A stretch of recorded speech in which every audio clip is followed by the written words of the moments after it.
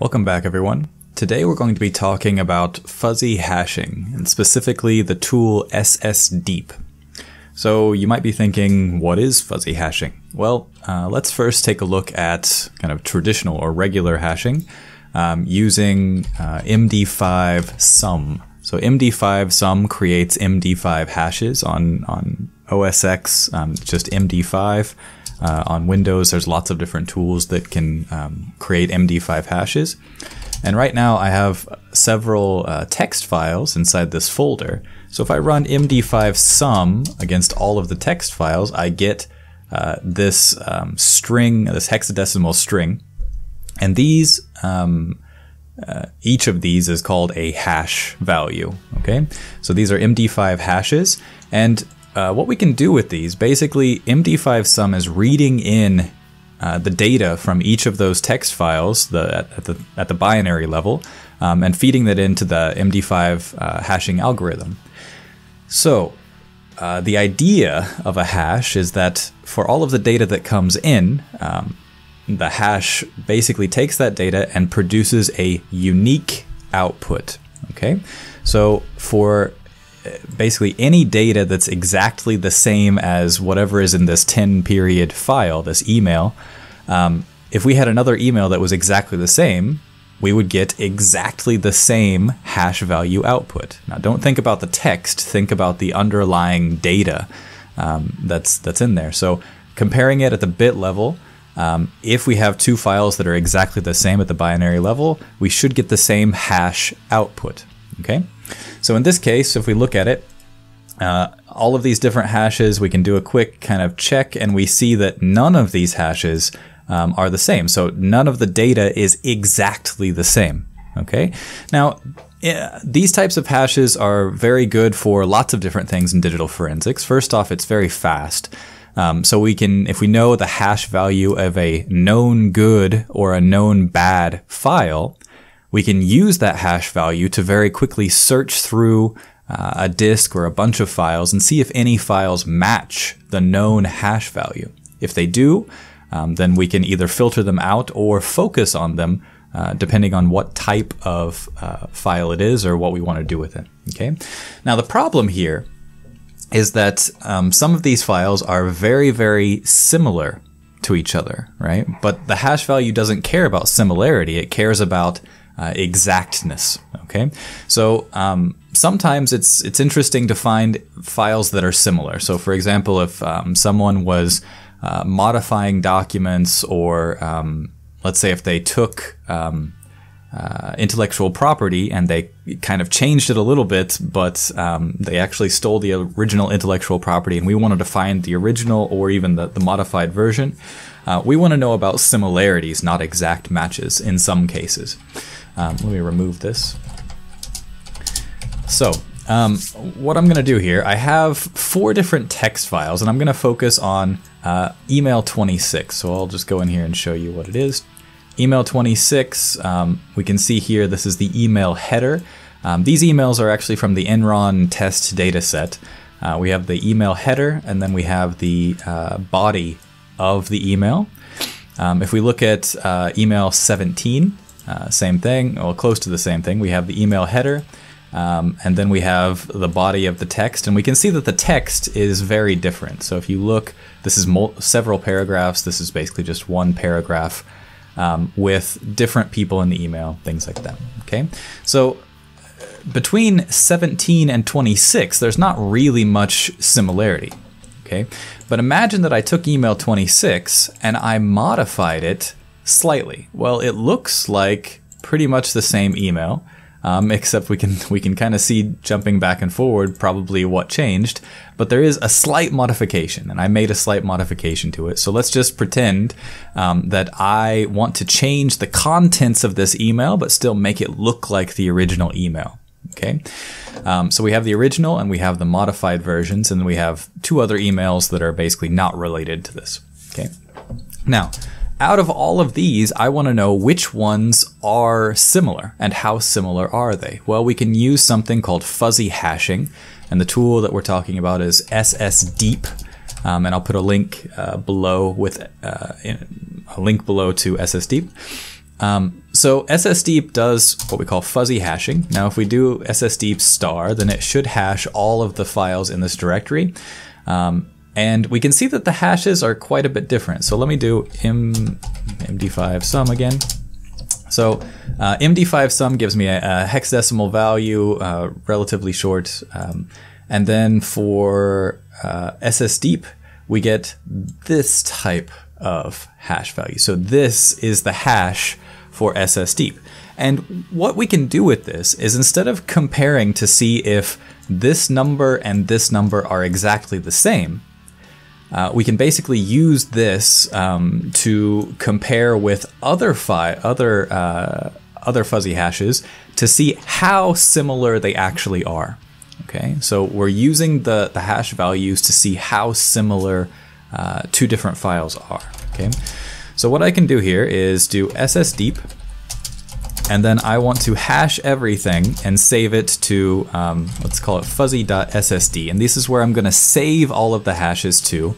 So I'm running SSDEEP, getting all the hash values, and then saving the output to fuzzy SSD. And I'm going to suppress any, oh, okay, yeah, I'll just do that. Okay. Then it says, did not process files large enough to produce meaningful results. Sometimes this can, basically you have to have quite a bit of data to do reliable fuzzy hashing. In this case, the emails, it should work, but if your files are too small, you might have some problems. Okay, so now I have, if we look inside the hash file that I just created, we see the SSDEEP header, we see the fuzzy hashes for the 4 different text files that I have in the same directory. Okay.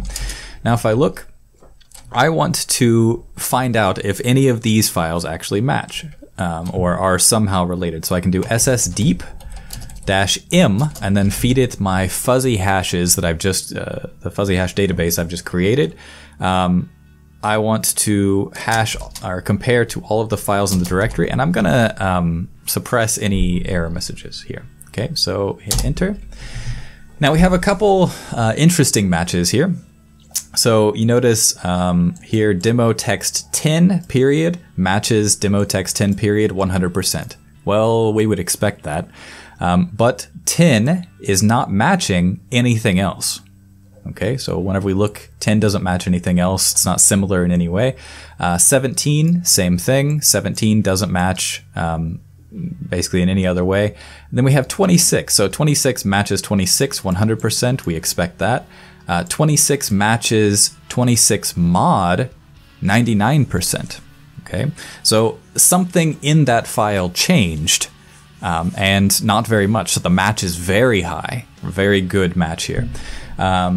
Same 26 mod matches 26 99%. Okay, that's just the reverse. And 26 mod matches 26 mod 100%. Okay, if I want to see all of the matches, all of the comparisons that are done, I can do -a and it will show me 0% matches. So in this case, 17 matches 10, 0%. Well, we expect that. The only thing similar in between 10 and 17, if we look at it, so 17 has a bunch of text. It has this header. The header is to a specific person.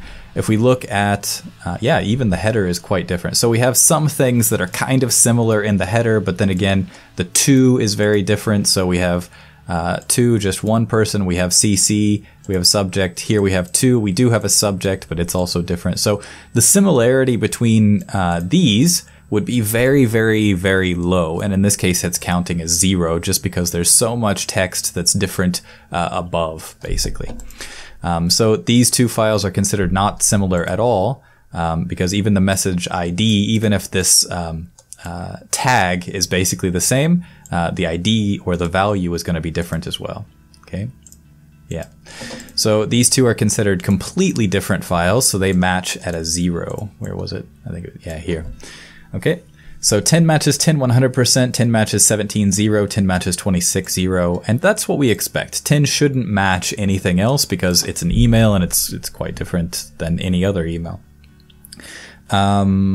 Let's see, 17 basically the same thing, 26 basically the same thing except for 26 mod where it matches a lot. Now fuzzy hashing works really, really well against text files, or non-compressed file types, basically, but essentially text files. If you're trying to look for similarities, for example, if you have a part of an email, let's go back. If I was looking for example, some of this text inside the email, well, I could just do searches through the email, but if I was looking for example, entire paragraphs or something like that, you could figure out which ones might contain that paragraph depending on how you were searching. But this basically just says, you know, if there is a modification between two files, we can now identify which files are probably going to be modified. Okay. Now, just to give you another example, let's go out of text. So it works really well for text. Let's go out. It doesn't work so well for images. So sometimes it works, sometimes it doesn't. In the images folder, I've set up a couple examples here. I have this cat, and this is the original photo. It's a JPEG image. It's called Kitty JPEG 1. And then I also have Kitty JPEG 2, which has been modified slightly, so a bit of a swirly face here. Kitty JPEG 2 has been edited using an image editing program. Okay, saved as Kitty JPEG 2. And then I also have Kitty PNG 1. And it's basically an exact copy of Kitty JPEG 1, just saved as a PNG with compression. Kitty PNG 2, same thing, except with a swirl, saved with compression. PNG 3, I added a black box to the image, a small black box. Yeah, saved as PNG with compression. Kitty PNG 4, just added an extra eyeball. Yeah, to the image, also saved as a JPEG with compression. Kitty PNG 5, basically no edits, saved without compression. And Kitty PNG 6, the swirl again, saved without compression. Okay, so a couple different images here. And we're trying to look to see, can we detect different changes in the images? Now remember, SSDEEP is not doing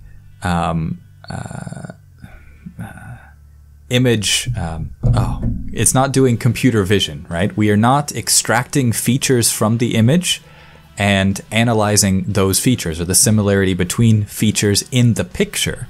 We are analyzing the images at a binary level. Okay, so what are some, I guess, hypotheses we can already make about the images at the binary level? Well, I'm guessing that these JPEGs are not going to match. Why? Well, because the compression in the JPEG format, basically those two images at the binary level will be completely different. PNGs, I think, will be a little bit similar, and PNGs with no compression, I think, will be very similar. Okay, so yeah, it really has to do with the file formats. JPEGs, I don't think we'll be able to get a similarity match at the binary level. PNGs, I think we will. Okay, so that's my hypothesis here. So, just like before with the text, remember we're doing it yeah, okay. So binary level, we're not doing computer vision here. That's a different thing. So we can do SSDEEP star, and then I'm gonna suppress the text -s. Okay, so here's all of the hashes we have for each of the files. So what we need to do now is create the hashes for all of the values. I'm going to suppress the errors and save everything to fuzzy.ssd. So we're going to take all the hashes, save them to fuzzy SSD, and then if we cat fuzzy, then we can see all of the hash values. Now we want to compare with all of the files that are currently in here and see if any of these images are actually similar. So we can do SSDEEP and then feed it the file -m fuzzy SSD, and then I want to compare with all of the files in the directory, and I want to suppress all of the errors. Okay, so hit enter. Now we can see a few things, right? So just like with the text files, we have JPEG 1 matches JPEG 1. Okay, we expected that. But we don't see JPEG 1 anywhere else. So JPEG 1 it looks like it's not matching anything else, okay? And this was the original file, remember? This is the file that everything else was built off of. JPEG 2, basically the same thing. It matches JPEG 2, but we don't see it anywhere else. Okay. So yeah, it looks like my JPEG hypothesis is working out. The JPEGs don't match each other because they were modified, and most likely, well, because of the compression in JPEG, it looks like that the files don't match the binary level because they basically get recompressed. Right, so PNG1 is basically a direct copy of JPEG1, and it matches PNG1. Now, PNG1 also matches PNG2 41%. So let's look at that real quick. So we have PNG1, which is the cat with basically no modifications. PNG2, the cat with a blurry face. Okay, so the only thing we did is on this layer, blurred out and then saved, right? So they both have the same compression level. The only thing that basically changed was the blurry space, right? And apparently this space is enough with the compression that's used to be able to match up to 41%, okay? So yeah, 41% here. So matching 41% with some modifications, okay? And that's because of the way that, yeah, basically the file format and the way that PNG compression works, or the PNG compression in GIMP works. Okay, PNG1 matches PNG4 55%. Okay, so let's take a look at that. So PNG1 matches PNG4 55%. Now, why is that? Okay, well, basically the same reason. Instead of having it blurry in all of this space, we've only modified actually a very small portion of the data. So this is a relatively small portion. The other one, let me open up 2 again. We can see that the area that was modified is basically, let's say, this big, if you can see that, it's this big, where the area in PNG4 is much, much smaller. So even though that it's smaller, it still only matches 55%. Again, because of the type of compression that's done, we're still losing some information there. Okay, so those are the matches for PNG4 and PNG1.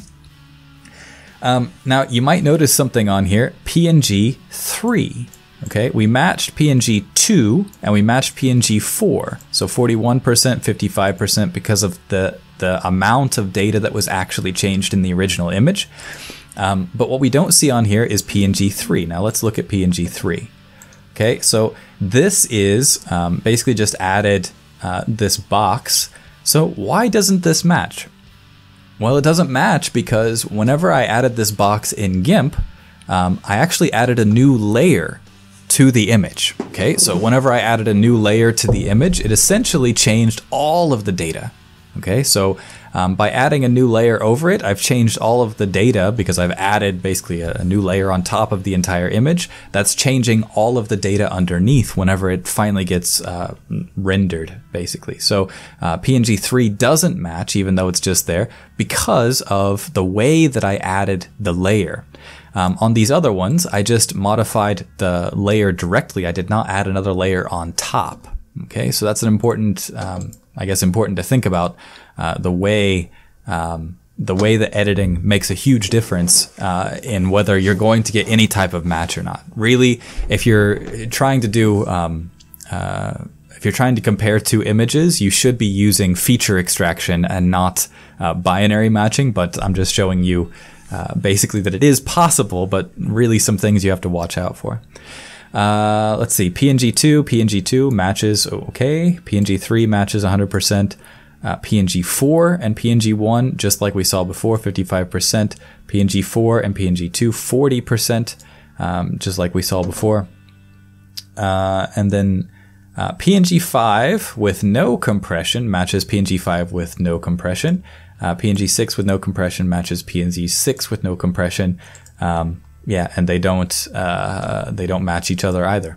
That's basically just changing the compression levels around. Now, if we go back and do -A, we can see all of the ones that didn't match as well. PNG5, no compression. Yeah, so everything else basically matches 0, so it's automatically filtered out. Now, we can also use SSDEEP to filter out only like matches that are above let's say 50% or 60%. But the problem here is that PNG2 and PNG4 actually matched. They are similar because they're derived from the same image, but they only matched 40%, and there's a lot of different reasons for that low matching. But this is actually a match. So choosing, my point is, be very careful about how you choose to filter. If you filter based on, for example, I'm gonna take everything that's 50% or above match. Well, that might not be very good depending on what types of files you're looking at. Working with some data types, especially text, you usually want a higher match than before. For example, like 80%, 90%, something like that. But really, you have to understand your data set and what you're trying to match before you can figure out where to set your threshold. So just be aware of that. Don't just arbitrarily pick, 60 and above because you would have missed these two. But if you pick anything, lower than 50, you might get a lot of false positives. So just be aware that you really need to understand the data that you're trying to match here. Okay, so again, like I said, whenever we're matching images, you should be using feature extraction, not necessarily binary extraction, but just know the data types. If you are looking for data types that you know can match at a binary level, okay, then no problem. But for images or video, you really should be doing feature extraction and similarity matching over the features. Right, so let's see.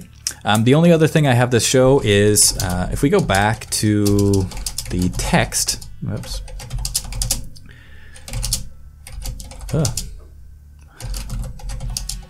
Okay. If we go back to the text, now we already know that 26 and 26 mod are related. We found that out by using SSDEEP, but I want to know exactly what was different, or what was different in the files. So I can use diff in Linux, and then just say 26 and 26 mod, and this will tell me exactly the lines that were different. So here it said the original, 26 was the original, 26 mod is the modified. So the original goes first then.